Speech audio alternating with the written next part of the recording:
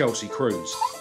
Supercharged crossflow, awesome. Yesterday, I picked up my new project. Huge hole. Spin the bearing and it was, you know, sort of wobbly. I don't really know what I'm doing. Over tightened by some idiot. That would be me.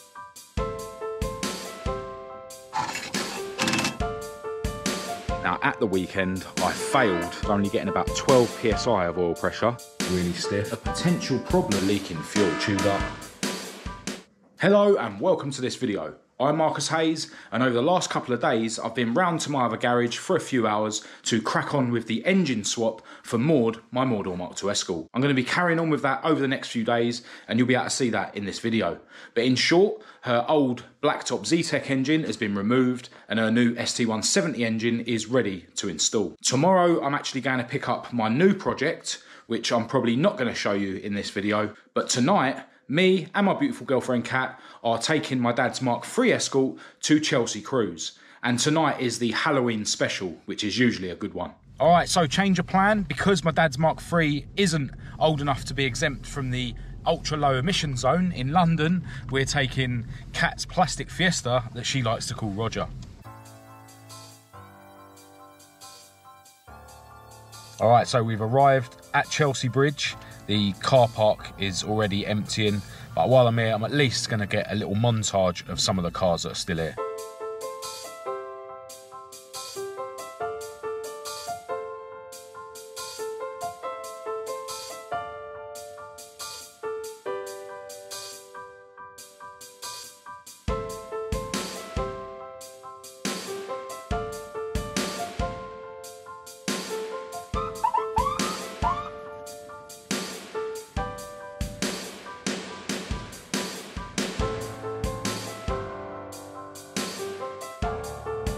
Supercharged crossflow, awesome.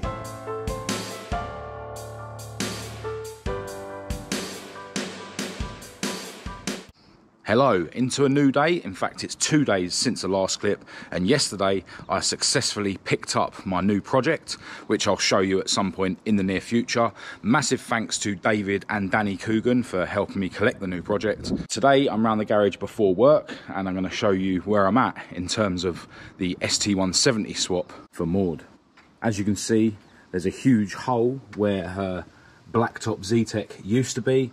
I've removed the engine and left the gearbox in place. With regards to the gearbox, the clutch release bearing that was fitted was, you know, not spinning true. You'd spin the bearing and it was, you know, sort of wobbly.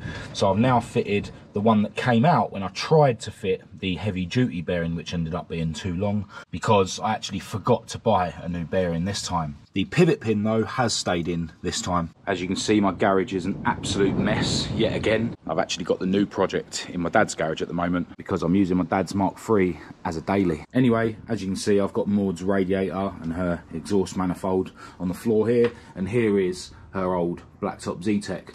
I've pretty much removed everything from this engine that I need to fit to the ST170 engine, apart from the alternator bracket kit, which I can do once the engine's in, and also the coil pack bracket that goes under there, and I'll obviously be reusing these HT leads. But yeah, here is the ST170 engine, pretty much ready to drop into Maude. I've got the retro Ford engine mounts on there, I've got the water rail here, and I've got the original breather box, although I think the grommet that came on the breather box that came on this engine is in better condition than this one, so I might end up using that one.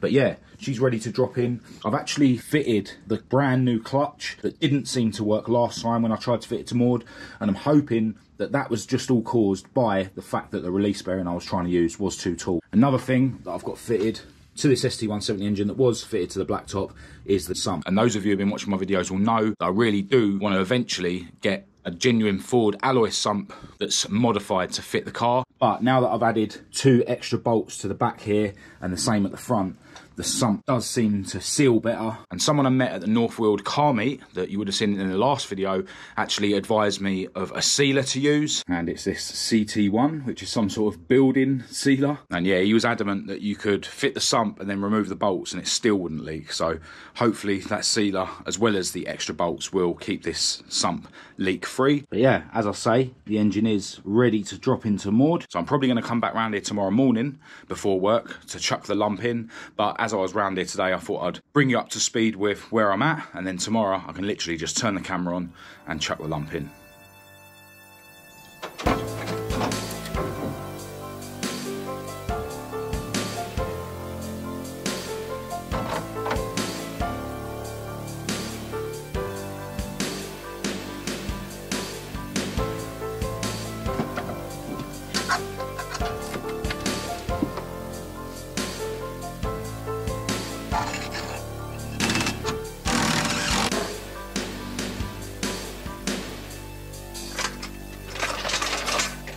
Alright, so a couple of days have passed, and as you've just seen, I have now finally fitted the ST170 lump into Maude's bay.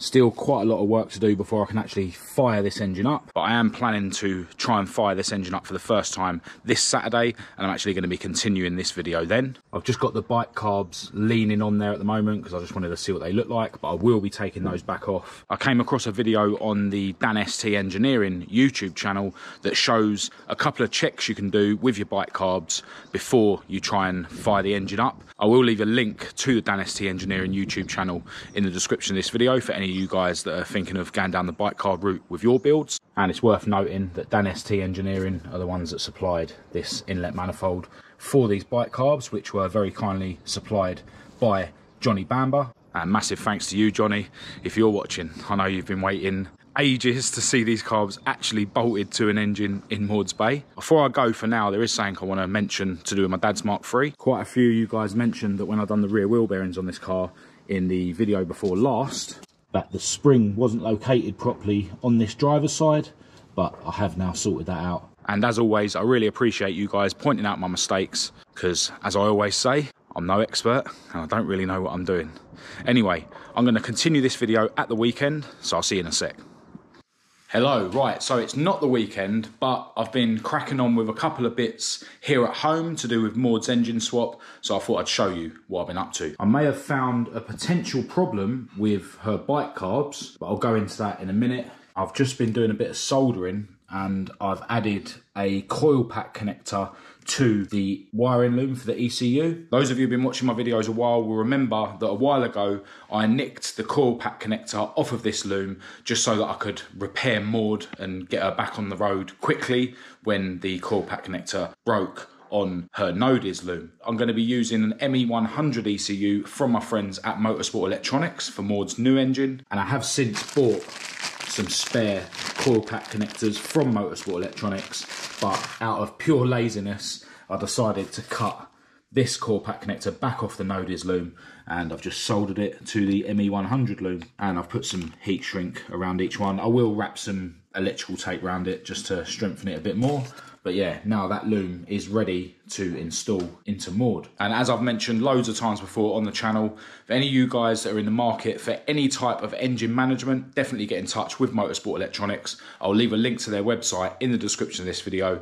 They can supply ignition only ECUs like the ME100 that I'm going to be fitting to Maude, as well as ECUs for fuel injection like the ME221 that's fitted to Esther, my Mark 1 Escort. And they also do an ME442, which is a more complicated ECU with more inputs and outputs. So yeah, regardless of what car you're building, Motorsport Electronics can supply an ECU to suit. And because I'm no auto electrician, I always opt to use these plug and play looms. They're really well made and they just make the job a lot easier. Anyway, on to the bike carbs. I mentioned earlier in the video that on the Dan ST Engineering YouTube channel, there was a really useful video that shows, you know, some checks you can do on your bike carbs, as well as identifying a few things. A couple of things to note: there's a pipe coming down here, which some people apparently mistake for the fuel input, and that's actually just a breather. The fuel input on these bike carbs is always at the bottom where the fuel bowls are, and I'm going to turn these over. So yeah, this is the actual fuel input for the carburetors. Now, another thing that is mentioned on that Dan ST Engineering video, and something that I think I've got a problem with these, is to do with the floats which are inside these float bowls. Now, these float bowls are removed by undoing the 3 screws on each one. I've only got 1 screw in each one because I had them apart earlier and I knew I was going to be taking them apart again now. So on that Dan ST Engineering YouTube video, he mentions that these floats should have a little bit of springiness to them. Now this one hasn't, neither does that one, but this one does. So that's how they should be.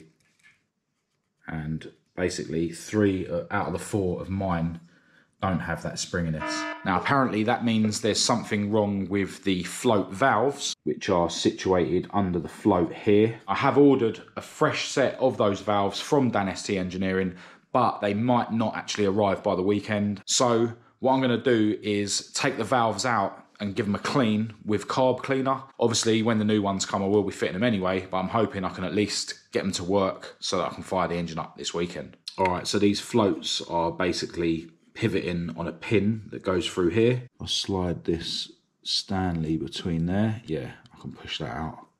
And then I'll be able to grab hold of this end. So yeah, there's a little pin. So yeah, this should be slotted in like that. Yeah, so I don't know whether this bit's supposed to be spring loaded or whether it's supposed to like spring load in its seat. I'm not sure. What I think I'm going to do now is take out this one, because this is the one that seems to be working properly, and we'll have a compare. All right, so this is going to be really hard to show on the camera, but basically that little pin there in the middle is spring loaded on this one, and this is the valve out of the one that seemed to be operating correctly. But on this one, that doesn't move at all. It's solid. I think I'm just gonna take it outside, squirt it with a load of carb cleaner, and then see if I can put some pressure on it and see if it will move. Try and tap it with these pliers. Well, now it's gone in, but it won't spring back out. I'll tap the side and see if it will spring back out. Huh? That nibbly bit gone in. Yeah. Oh, there you go. It's come back out now. Yeah, that's springing now. Sweet. All right, I'm gonna give it a bit more carb cleaner and just keep plunging it. Do the same with the other 3 and then put it back together, and hopefully the floats will spring as they're supposed to. All right, so I've got the carbs all back together now, and they're all now springing as they should. Admittedly, this one is a bit slow. That one was really, really stiff. But as I say, I've got a brand new set of those valves coming from Dan ST Engineering, and at least now, even if they don't get here by the weekend, I can at least try and start the engine. So now I need to put these covers back on. I noticed that the screws that hold them on are all quite chewed up. So from Tool Station today, I bought this bag of M5 Allen key bolts, and I think that these Allen key bolts should make it easier to take these off if I ever need to while the carbs are on the engine, like if I'm on the dyno and I need to change the jets. Although using Allen key bolts, I'll definitely have to be careful not to over tighten them. They didn't have any M5 spring washers, and this bolt is exactly the same length as the original one, but the original one has a spring washer on. But these holes at the bottom here, they go right through, so there's no worries about the length there. And this one, I've just tested it, and it is just about short enough. But I'll probably throw some spring washers on them eventually anyway. So yeah, I'm going to throw these back together. Need to tighten the Jubilee clips on these silicone hoses here. And tomorrow, I'm going to take this fitting into a plumbing shop that I go past when I'm working, because that takeoff is for the servo, and Maude doesn't have a servo, so I'm just going to blank that off. Anyway, I'm going to continue this video at the weekend, when hopefully, fingers crossed, I'll be attempting to start Maude's new ST170 engine.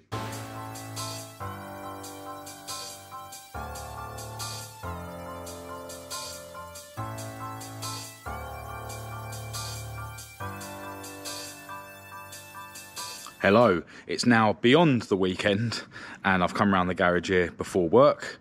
Now at the weekend, I failed to get Maude's new ST170 engine running.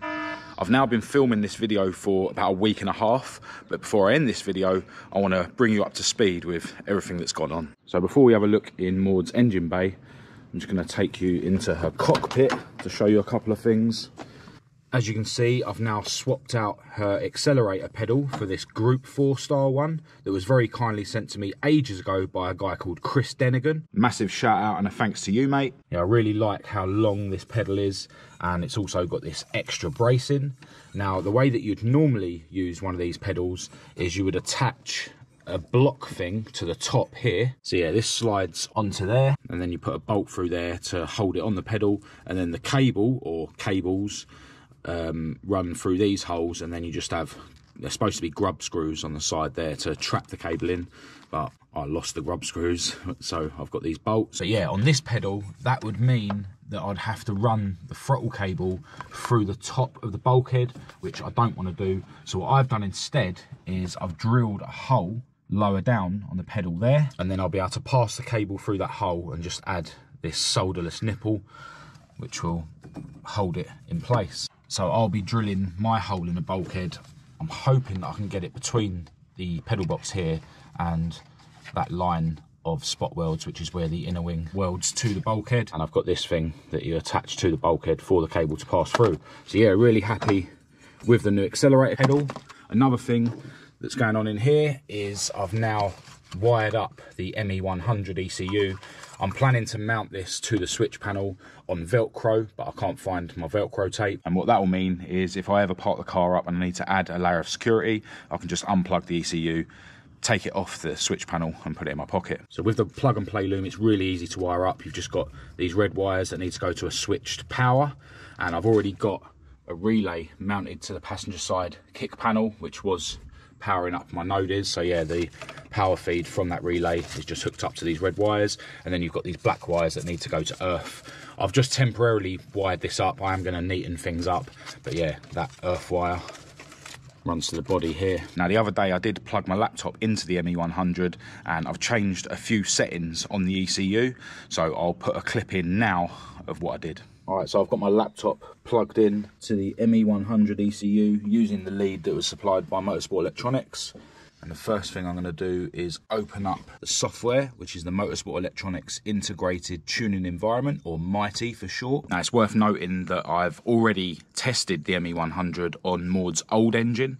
So basically, I need to tell the ECU that I'm now running an ST170 instead of a normal Zetec. It's trying to check the ports for a connection. So turn the ignition on, flick this switch up, and then this one, which is the ECU connection. You can see that it's now detected the ME100. I'll just select that and click OK, and straight away we're connected, or connecting, and now it's connected. All right, so on the start screen, which is what it opens up on anyway, I'm going to go here to the cam pattern, which is set to none at the moment, because with Maude's old setup, I didn't even have a cam sensor.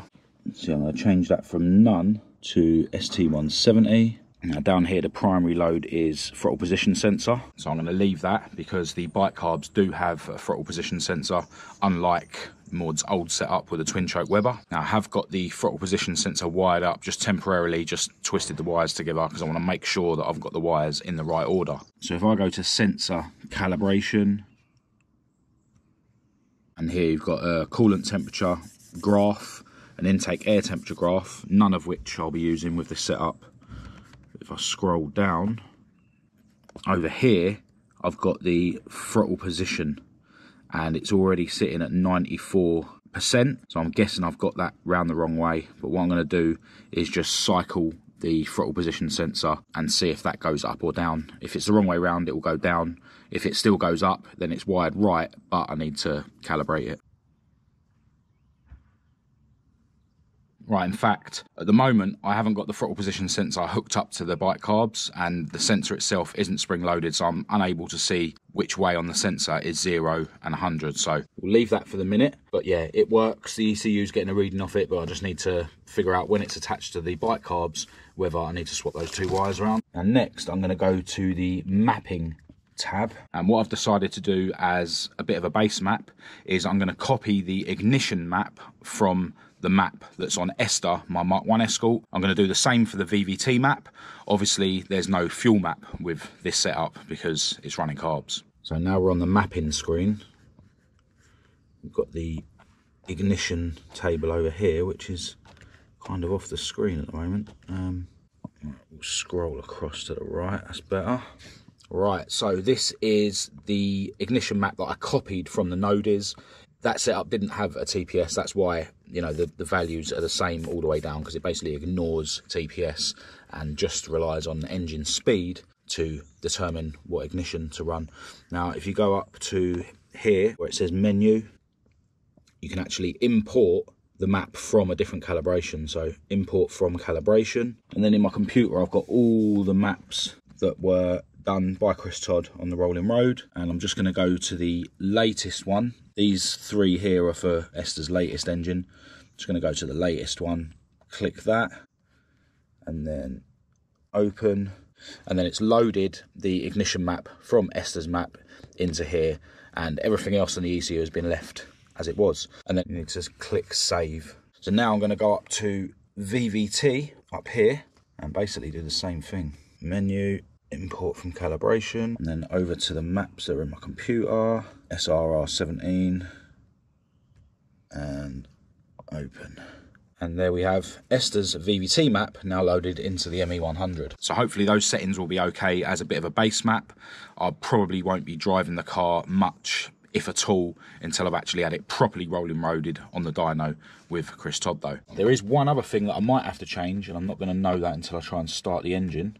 If we go back to the start tab, we've got the trigger offset here, which is set to 75, and basically with a Zetec or an ST170 that needs to be set to 75 or 255, but I'm not going to know which one is correct until I try and start the engine. If I try and start the engine and it sounds like it almost wants to start but there's loads of popping and banging out of the exhaust, then I know to change that to 255 and hopefully it'll be sweet. But yeah, those settings that are in the ME100 now should hopefully, fingers crossed, get the engine started. I think what I'm going to do now is save calibration, and we'll just call that ME100 Maude base. Let's put base 1. There you go. So yeah, hopefully those settings will allow Maude's ST170 to start when the time comes.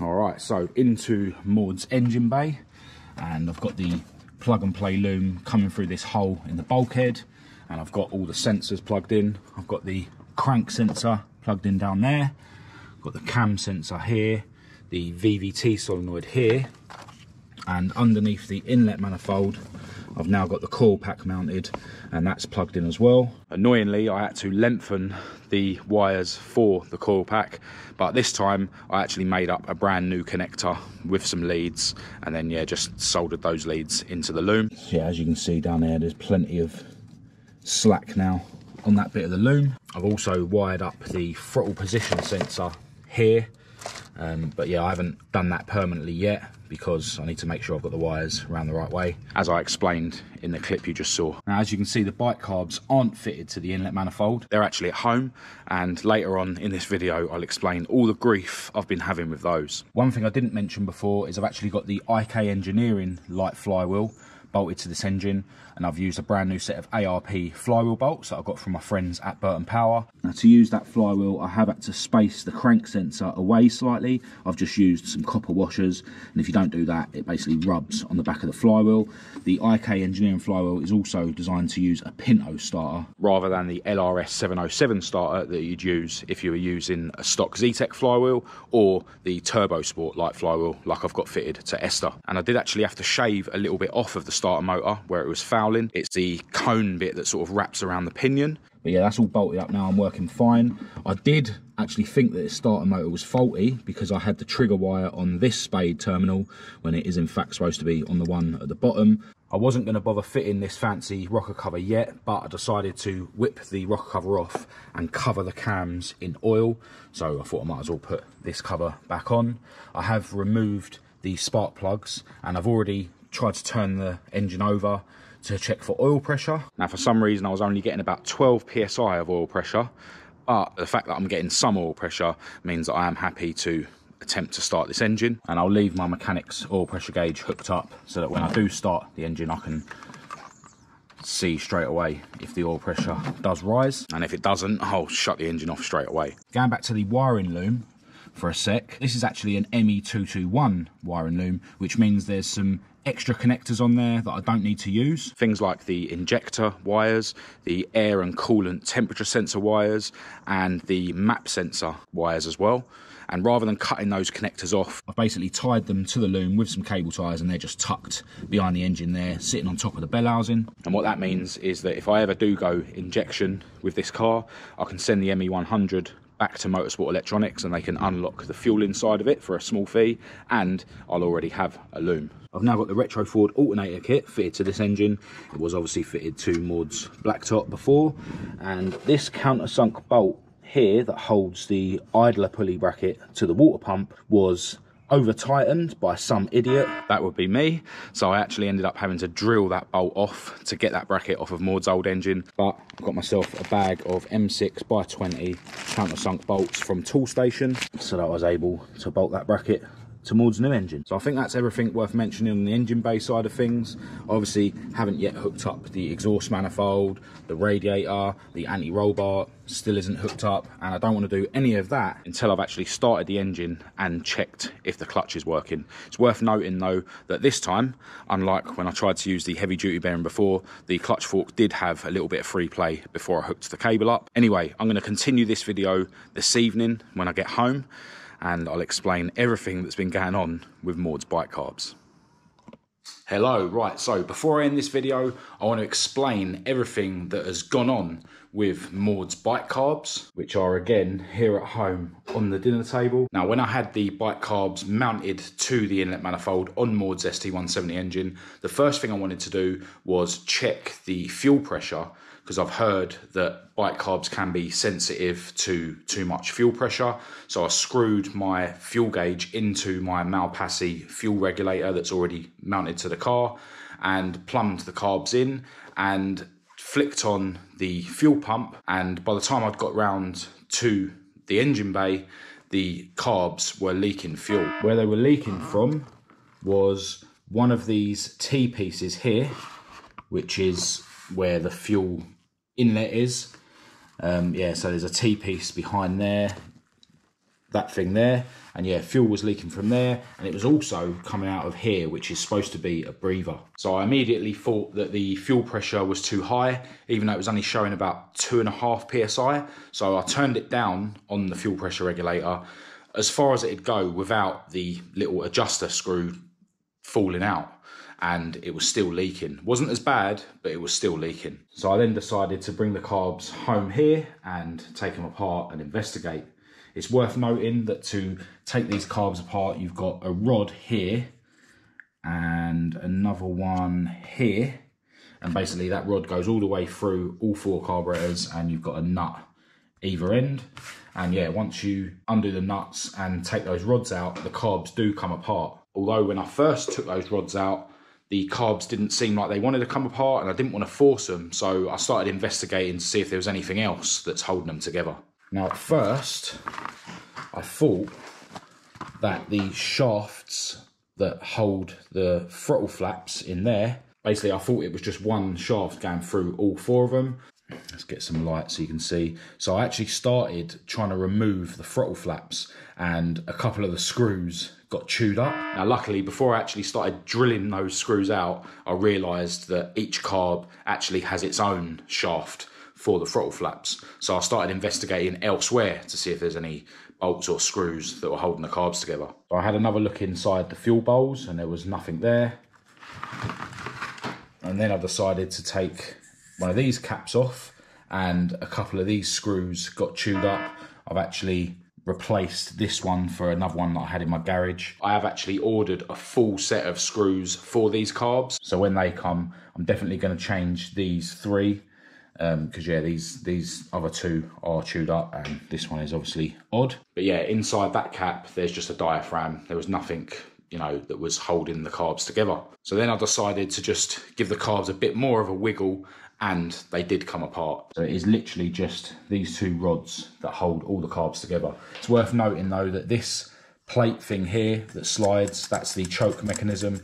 I did remove that, and that's just removed by taking these two screws out. So yeah, once the carbs come apart, I basically took this end one off and this end one off, and then these T-pieces basically came out, and then I could see that those T-pieces had O-rings on them. So I decided to go back around the garage the next day, and I replaced those O-rings with some generic ones that I had in my garage. And then once the carbs were back together, there was then no fuel coming from those T-pieces, but it still was coming out of this breather. Now, because I knew that I'd had an issue with the float valves before, I immediately assumed that maybe it was down to them, because if the float valves aren't working, then when the float bowls are full, the fuel doesn't stop entering the carb and it can flood them. So I gave the float valves another clean out. This time I used a screw to push the plunger beyond flush, and I gave them a spray with carb cleaner, and yeah, they operate better than they ever did. In fact, the one that was stiff after I cleaned them last time is also now, you know, springing nice and freely. But with the carbs back together, I was still getting fuel coming out of this breather. It's worth noting that I did at one point, while I had, you know, this carb off, I poured fuel into where this T-piece goes into. So I had the carb on its side and I poured fuel in there, and then I was able to hold the float up, you know, with this bowl off, and with the float held up, it did actually stop the fuel coming in, and then when you let go of the float, it did actually drain out, which told me that the float valve was working enough to at least stop the fuel when it's only being pressured by gravity. Anyway, so I decided to order a brand new set of float valves, which haven't arrived yet. I did mention earlier in the video that I ordered some of those float valves from Dan ST Engineering, but when they came, they were actually too small for my carbs. And that means that I've got the later CBR 900 carbs, and the Dan ST Engineering ones only fit the earlier carbs, and it does say that on his website, but obviously I didn't know which carbs I had. I've also ordered a full set of O-rings for these carbs. So you've got the 2 on this T-piece, the 2 on this T-piece, and there's also T-pieces there and there for the breather. So when they come, I'm going to replace all those O-rings. Now, while I was ordering those float valves and the O-rings, I started thinking again about fuel pressure, and after looking online, I found that a lot of people seem to have good results with their bike carbs when they actually use a motorbike fuel pump. So I've ordered one of those off eBay as well, just a cheap £19 one, and I'm pretty confident that either the brand new float valves or the motorbike fuel pump will solve the issue. And what I'll probably do is fit the new valves and then plumb the carbs back into the car and see if it leaks. And then if it does, then I'll wire up and plumb in the motorbike fuel pump.